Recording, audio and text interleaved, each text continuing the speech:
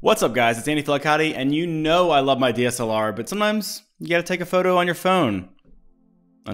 Unfortunately, it's very sad when I have to do it. So last week I was heading back from the store, and this woman was taking a photo with her phone. It was raining and overcast, and I was like, what is she taking a photo of? So I'm walking down the street, turn around, sky was red. What? My app didn't tell me that it was gonna be an amazing sunset, so I was pretty blown away. Took a quick shot of my iPhone and posted it on Twitter, where Benjamin replied and said that I should make a video about how I make everything consistent in my photos.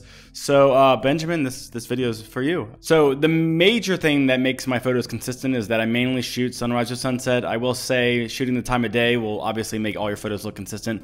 But the second thing that I do in all my photos is use presets. So the big thing you can do is make your own presets. So the thing I like about presets is that, I've said presets way too many times already, but the thing I like about presets is that you can kind of hover over them in Lightroom and get ideas for your photos. So I kind of have like a preset for sunsets, I have a preset for different things. If I'm in a new environment, I'll make a new preset. So for example, if I'm out shooting fall related things and all the photos are kind of similar, I'll want to make a preset for that and then apply it to all the photos and then kind of adjust from there, so then they get a consistent look. So when I took this photo last week, I used an app called Held. But the reason I like this app is because it allows you to take RAW photos. A lot of apps on iOS let you take photos using RAW. Even the Lightroom app lets you take RAW photos. I don't really have a preference. I just use this one. I think it's a couple bucks on the App Store. But the reason I like it is because it takes a normal photo, JPEG, and a RAW photo. So you can see here, this is the JPEG version of the photo, and then this is the RAW version. So RAW, it's kind of like an unedited, unmodified photo, so it gives you a lot more data to work with, but it's going to look worse out of the gate. The reason I like to use this is because when you bring it into Lightroom, you'll have more data to work with. Obviously, these techniques will work with normal JPEG photos, but I like to just start with RAW photos so they're kind of more consistent to edit with. And this app is great because you can just hit this button right here, share the RAW file. And then I usually just airdrop it to my computer and then bring it into Lightroom CC Classic. So what I'll be showing here is Lightroom CC Classic. A lot of what I'm going to be doing is in Lightroom CC Classic. You can do this on Lightroom CC on iOS. Most of the options in Lightroom are there. I just like to use this program. So if you're following along on your phone, you can just use the Lightroom version on your phone, and the controls are kind of in different spots. So you can see here, this is the original photo I took, which looks great right out of the gate. It did look like the JPEG version when I saw it in real life. It was really stunning red. So you can see here on the side, I have a few presets. I have one for when I was at the beach, a holiday one, which, see, it looks awesome on here. A fall one, which doesn't look so awesome. But this is why it's really important to make presets, is because you can swipe over everything and try a bunch of different things and get ideas of where you want the photo to go. So whenever I do sunset or sunrise, I made the sunset preset, and then I'll usually adjust from there. So like, for example, I can see the highlights are blown out. I bring that down, and that's looking pretty good already. I'm gonna reset this photo and kind of edit it from scratch so you can kind of see what I do here. So usually I like to bring up the contrast, bring up the shadows a little bit, lower the highlights. Usually when you're doing like a sunrise or sunset, the highlights are really out there. So if you underexpose the photo, it's better. So bring up the whites a little bit to make that sky look a little more natural. Bring down the blacks. Maybe the clarity, as you can see, looks cool on the ground, I think. In the sky, it looks kind of fake. Maybe I'll put it up a little bit, and then in the sky, I'll remove the clarity later.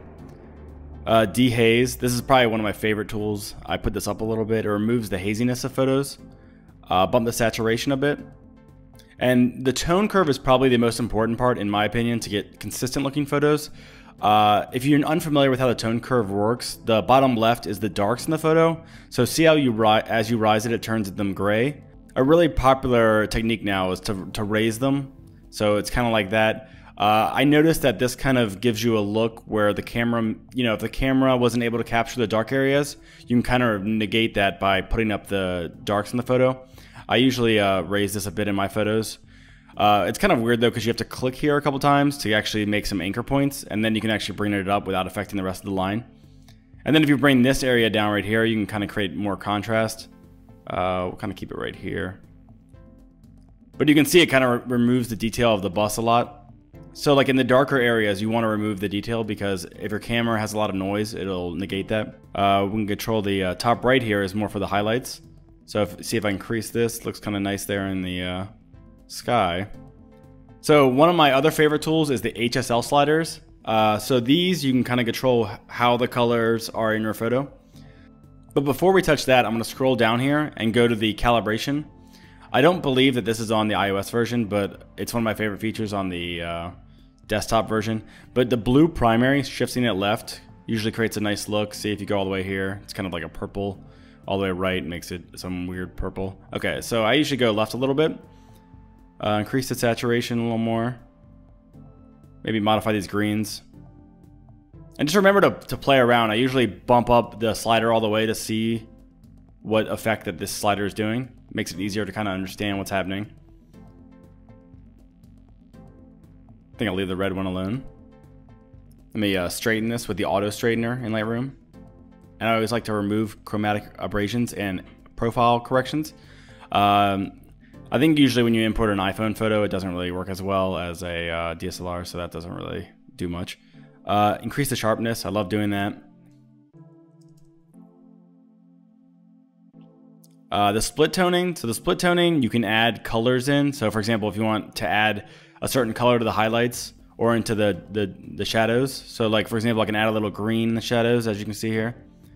Maybe a little bit. Then the highlights, maybe a little yellow in the highlights. Kind of make it more stunning looking. So I think it is a bit red right now. So we're gonna lower some of the saturation of just the reds, as you can see right here. Oranges, let's play with this a little bit. I like the oranges, so I'm gonna keep that up a little bit. Yellows, doesn't really affect it much, put it down a little bit. I think the blue should be desaturated a little bit. It kind of takes away the blue sky there. Yeah, it's looking good.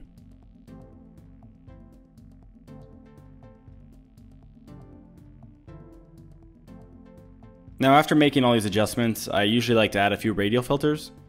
I think that's looking pretty good. So let's add one to the middle here. And you can hold shift and hit down on the exposure, and that'll actually make it darker, and then hit invert. So I like to add this because you can see here, if I delete it, it kind of creates like a zoned in look on the photo.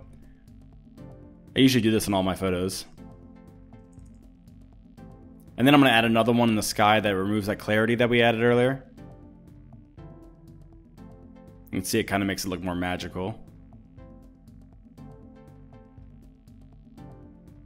Oh, that was the dehaze, but yeah, I usually like to lower the dehaze and clarity to make it look softer. Increase the exposure a little bit.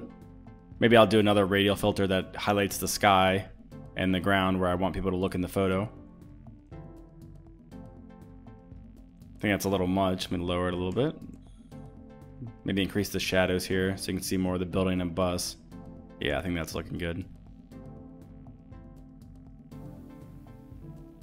Play with the overall exposure. Maybe I'll lower it one notch. So after you have a look that you like, you can actually save the preset. And once you save the preset, I like to apply it to a few photos to actually see how it plays out. So if I have a few sunrise photos, I'll actually apply it to a few of them. Look how it looks. Maybe it needs some tweaking on another photo. I'll tweak it a little bit, put it back on the original photo, and try to make a preset that's good for multiple photos and update the preset as I go along. And then you'll have just a preset you can use anytime. So after you have that, you can just hover over and, get ideas for your next photo. As you can see here, I have Christmas photos that I also shot on my iPhone. So these were all within the same day, so I actually made a preset for these after I edited them and then just applied them to them all. I think this is important if you have a scene that looks similar and then you get a consistent look. Then after that, I just export it and then airdrop it to my phone, and then it's ready to post to wherever you want to post. So I hope this tutorial was helpful, guys, and yeah, have a great day. And remember to follow me on Instagram. My username is someguy, and on Twitter, my username is sup, S-U-P.